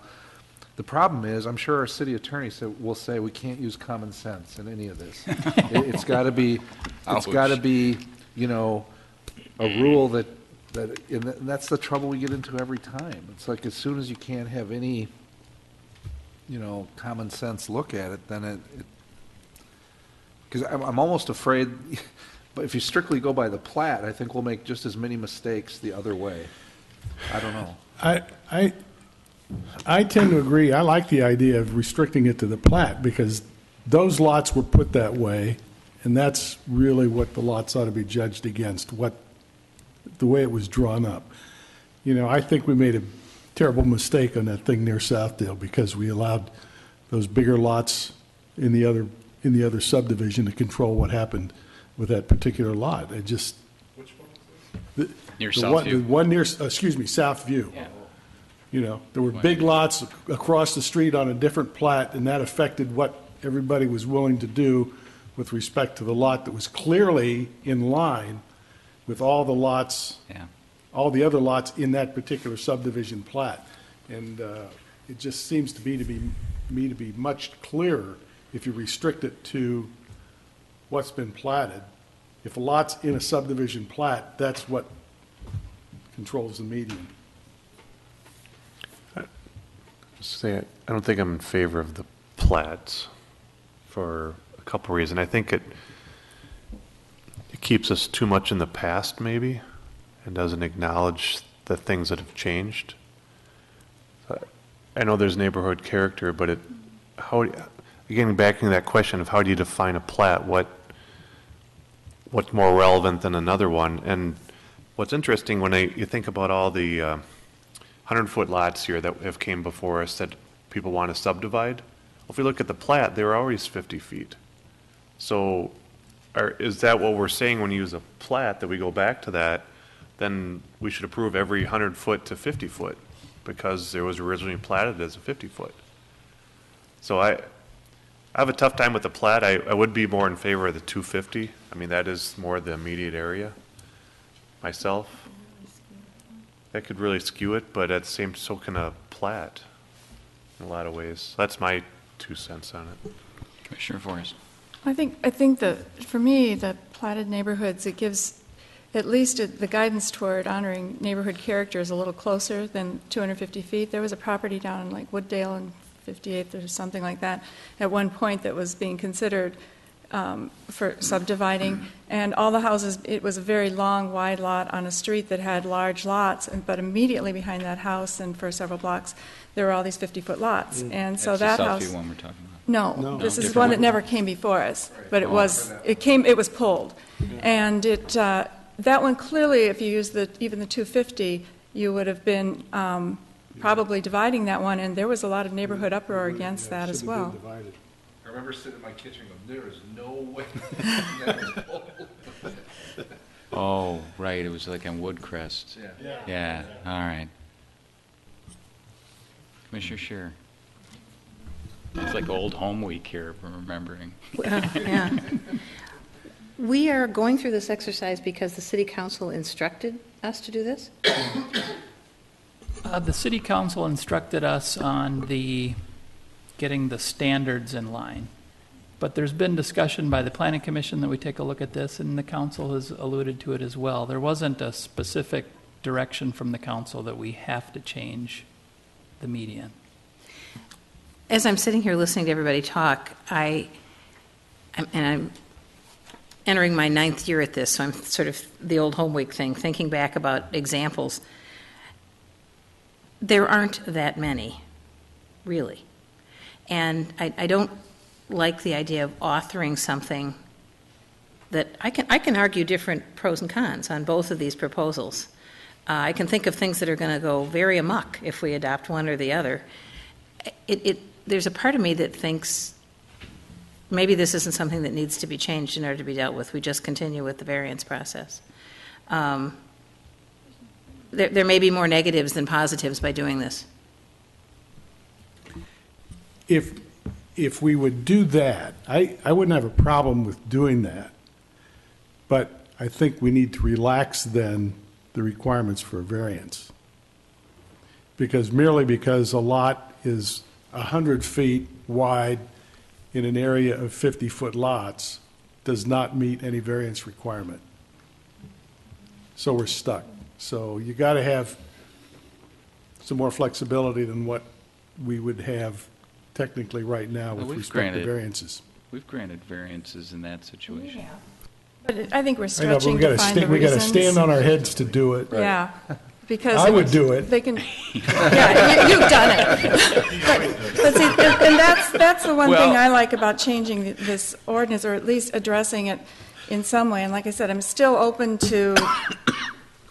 I'm still trying to be open-minded on this. I'm still leaning toward the platted thing because what provides the residents the most assurance that they can look at a property that they're purchasing or that they're living on and have some idea as to what might be happening to the neighbor next door. Whereas if you're doing the 250 or 500, it can be really, kind of a crapshoot, because if you're near another neighborhood with different sized lots, and then you're subject to all these subjective matters that we sometimes consider with our variance process. So, well, I can't help but just remember that I think we keep having these subdivision variances used as a way to combat the house that people don't want to go on the lot. Our regulations about setbacks and height and the rest of it is what we're supposed to be using to regulate how a house fits in. The lot, I guess there are some extreme examples where, putting two houses where one is. But I kind of feel like Commissioner Scheer that we can navigate our way to the right answer in specific situations. And I worry that we'll create just as much trouble with the different plats, and the 250 seems just as arbitrary as the 500. I guess my response to that would be that, I would say that sometimes it's an objection to a house, but I think very often it's more so an objection to two houses that are both too large for, compared to the other homes in the neighborhood. Yes, but the lot next door, so you have the 100-foot lot that somebody wants to divide into two 50-foot lots, and the neighbors on 50-foot lots are upset with that because they don't like the house that's going to go on. But they can get that tonight and then the next day build exactly that same house on their lot that's just as big as the house that they didn't want built on that, which is why I don't think we should have the subdivisions being what we're trying to use to regulate the kind of houses that go on. If that's what we want as a city, fine. If not, then let's find some way of going against it without this wishy-washy, we use a variance process when really they don't have a hardship. They can build a house on their lot, period. It's not a hardship to have a lot that's too large. You can do what everybody else in your neighborhood can do. Hardship isn't a test anymore, so. It's not a practical difficulty to have a lot that's too large, other than mowing and snow removal. But it's like, let's be clear to our residents as far as, are we going to allow this or not going to allow this, instead of putting it on the whims of whoever shows up on the night of variances coming before us. Commissioner Fisher. I don't have the answer here, but I do worry that here's what we're dealing with. The people that are really good about out there, they're prospecting, right, for financial opportunity. They're using GIS programs, and it goes around, and that's why we're seeing lots that miraculously are right on the edge of another subdivision. So they're taking advantage of the 500-foot circle, and they're, I just keep going back to the Indian Hills one because it was like, oh my God, this is so obvious. And yet I can see if we change the rules, we're going to have create some new problems that we're not even imagining now. And I'm just wondering, I keep thinking about, remember back when we just struggled like crazy with, what was it, the 1 foot? Yeah. And we kind of started talking about conditional use rather than, as of right kind of stuff, and it allowed us just a little bit more control here. Is there a way that you can say we stick with the 500-foot radius, but when your property that you want to subdivide is literally physically sitting on the edge or within 100 feet of a different plat or subdivision, that it requires one other layer of review or something? I don't know what the something is, but it sort of sets it apart. It says, wait a minute, what's going on here? Because generally, that if you're not gobbling up too much of another plat or another subdivision, it's going to kind of even itself out. It's just when you're right on the edge and you're able to gain all the benefit of that smaller subdivision or bigger or whatever the case is. So I don't know. I don't know if there's a creative way to do that. That's that's our rule. It's the way we look at it. It might just help us on those conditions. Because I think otherwise it's working fine. It's just those 1 out of 20 that we get.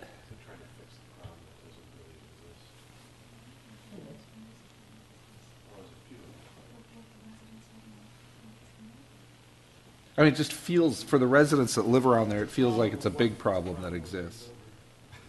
What's that? It's a problem with a builder. Yeah. Perhaps one or two. Yeah, I don't know. I think that's kind of what a variance process, I mean, I'm intrigued by that possibility, but it starts to sound too Rube Goldberg to me. It's just too many bank shots and just trying to explain to somebody how they would. In a nice way. And I think the profile gets raised on these things, and people have to stare them down, and I think for the most part we've done okay with figuring out the right answer on these variances on the subdivision side.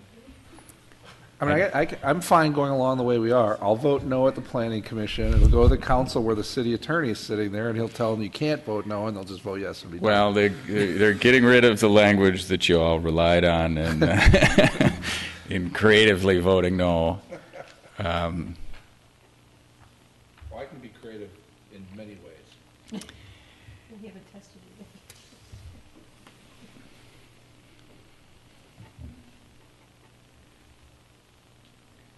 How's that for feedback?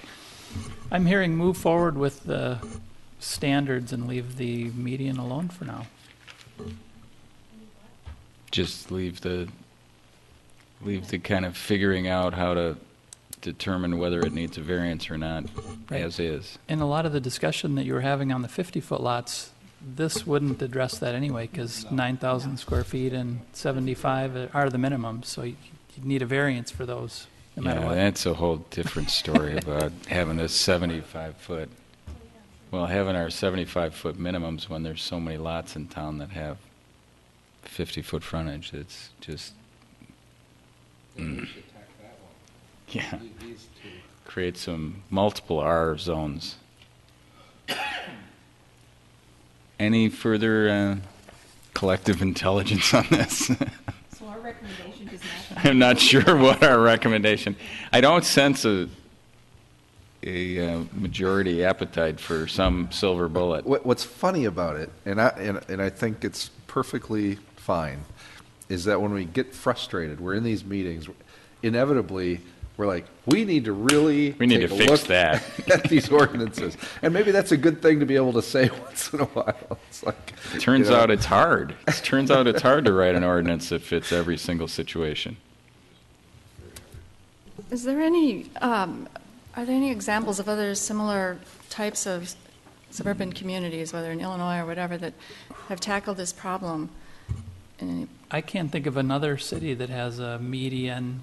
Usually it's a straight number. That's your minimum lot size. Right. Yeah, I'm sure there might be some out there. I'm not aware of them. but part of it's the beauty of where we live. Honestly, But we have I mean, such a lot of great these Chicago different suburbs have the character same neighborhoods. You know, where a lot of the suburban communities that have these rules, it's all the same. No, I'm talking about like the older suburbs around Chicago that have faced the same tear-down issues that we have. Have they dealt with subdivisions, or do they just flat out say no? Or, Well, but the problem is, you know, if they don't the meet tear down, they're dealing with them in zoning, setback, bulk regulations, as opposed to subdivisions. I mean, again, it's using, I think this is the wrong tool Well, for they're- what we're trying to deal with. They use neighborhoods, though, and they use identifiable zones and things, and sometimes but- they use overlay districts. But I'm not averse to necessarily subdividing lots. You know, it's kind of if it's appropriate for the neighborhood. But I think it needs to be clear so that people can look at our ordinance and have some idea as far as how is this likely to play out? Because we have somebody come before us and say, I was told when I bought my house nobody would build there, so I oriented my house in that direction. And, you know, because they weren't supposed to ever be able to build, but now they're coming before us. How's it going to play out? Well, I mean, I think if you really wanted to solve it, you'd take a stab at trying to come up with different R zones. Because to Commissioner Fisher's point, I mean, we have Pamela Park, then we have Rolling Green, we have Indian Hills, then we have Morningside. It's unusual for cities to have that wide a variation of lot sizes and shapes, and it is part of what gives the city great character. But if you're really going to try and be straightforward about it, you try and create different zones for each of those and just have straightforward lot area, width, depth requirements. But even that'd be just I don't know if I'd survive that. Think about drawing the lines there. Nope, one more house over. No, one more lot. No, one less lot. No zigzag around that lot. Lot size aside, how do we No, we that's have my neighborhood house. character thrown all over the place in our comprehensive plan, and yet we have no way of really addressing that in our code. So Well, sure you it's do. just Sure you do. You have lots of ways. I think what the city attorney is saying is it can't just be what you think it is or what Commissioner Scheer that's thinks it is or pretty what much I think what it it is. is. I'm not talking about lot size. Lot size aside, we have neighborhood character out there. And and our state law on variances has the words neighborhood character, and it's not defined anywhere. So, we're kind of facing that issue as well. How are we in Edina protecting this neighborhood character we splashed all throughout the comprehensive plan. How are we approaching that? That's Through what I'm height wondering. limitations and setbacks, front yard And setbacks, all those side front yard setbacks setbacks. and height limitations are based only Tree on lot ordinance. size then? Is that what you're saying? No, they're based on the boundaries of, No, your exactly, setbacks but are. how does that fit in with the neighborhood character? That's what I mean. Well, how, you can't how- build a house bigger and closer to the lots than we require. I'm not talking about setbacks and things like that. I'm just talking about character, Well, the what is subjective then? side of it. See, I don't exactly. understand what When you character were is. working on the comp plan committee, what did you envision as a neighborhood character? Was it the fact that it had sidewalks and tree-lined streets, or that the houses were post-World War II bungalows, or what? How did you envision protecting? What were you trying to protect when you said we want to protect neighborhood character? That's what I want to know. And if there's something that we can identify, then how can we work to protect it? The ambiguity is, it's like it's all talk and nothing substantive to hang our hats on. Okay, speech over. All right, so I here's agree. here's what I I agree. figured out. The problem we have is better than the problem we might create. There you go. That's my concern. That's good. So far.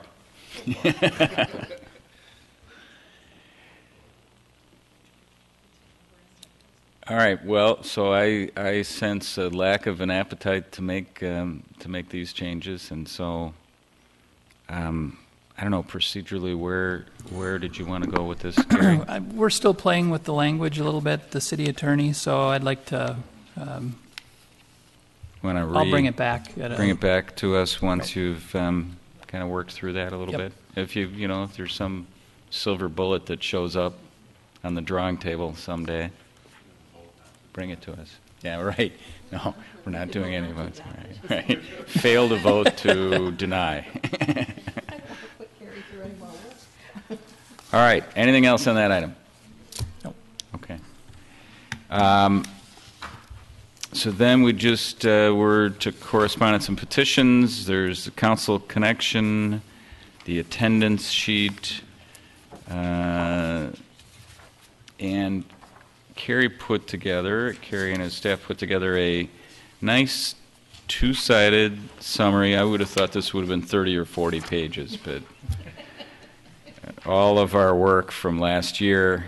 I like this kind of format. Commissioner Potts had kind of suggested, is there one way we could collect in a single place kind of what we've been working on? And So now that I see this, I'd like, Commissioner Grable and myself, we'd like to go back in history and see if we were better than, That's right. We than had Chair Staunton. we had many more. you guys probably did. Well, this doesn't have the hours of the meetings either. Per hour, you guys were much more efficient. And single home so that's variances aren't listed. What's that?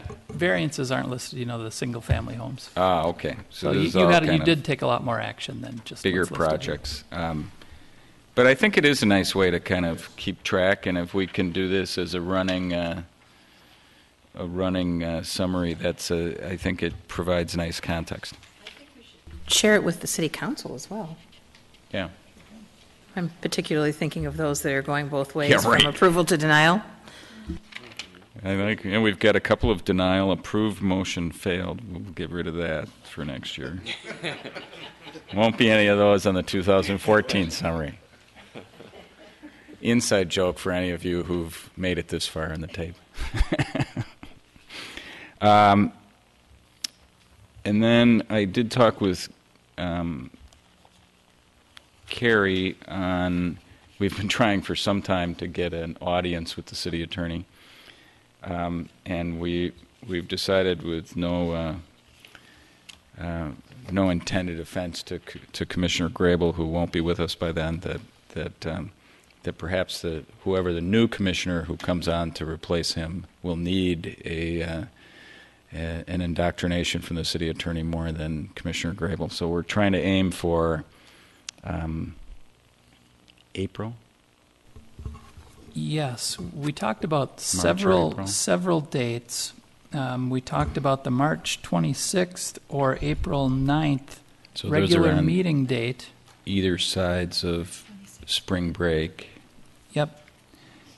which both of those dates the city attorney can attend. Okay. And we also talked about a Saturday morning, say 9 o'clock over at the senior center, something like that, for March 22nd or April 12th. And the city attorney can make both those dates too. And I thought that might be an environment that would be a little more conducive to a give and take and question and answer, relaxed kind of. So I guess Would that be open to the public? Sure. It would be. Commissioner Grable, ex officio. You can ask the really hard questions. So I don't know. Do people have a preference? Is this Saturday? Yeah. So did you say there was a March one on a Saturday? March 22nd. What do people think about that? Would that be a required meeting? These work sessions have not been part of our attendance, right? Correct. I mean, I'd like to get as many people as can be there, but I think our attendance requirements are burdensome enough without.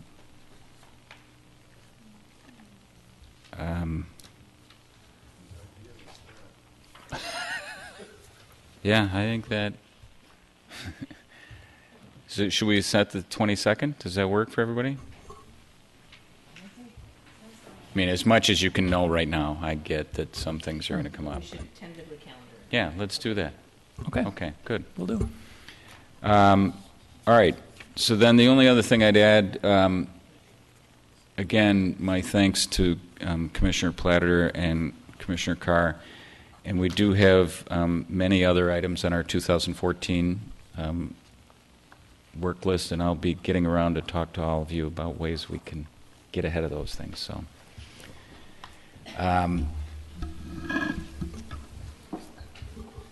Commission member comments. Any updates from liaisons or other comments that people would like to share? Commissioner Scherer? Okay, no significant updates? Staff comments. I have some 2013 statistics that I could throw out. Building permit activity. We've tallied up our final numbers for 2013, and we had 127 new home permits applied for. So we set another record. That was 120 of those 127 were tear-down rebuilds, and 7 were new homes built on vacant lots, or permits applied for on vacant lots. 4 of them were in the Parkwood Knolls area, and then 3 are on these smaller subdivisions that we've approved. Wow. Yep. And that doesn't include major remodels. 119 in the Morningside neighborhood.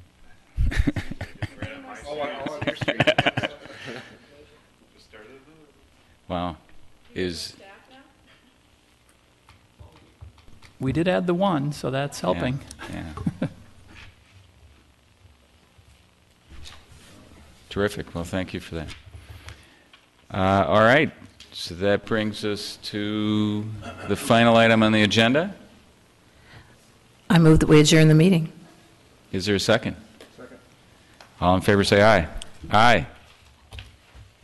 The meeting is adjourned.